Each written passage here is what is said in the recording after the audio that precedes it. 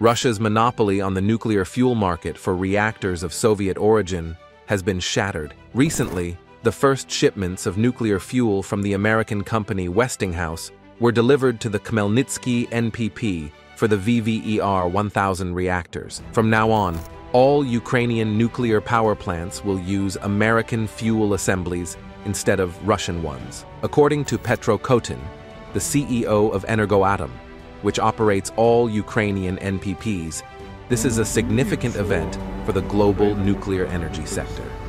Together with Westinghouse, we have shown other countries that it is possible to reject Russian nuclear fuel.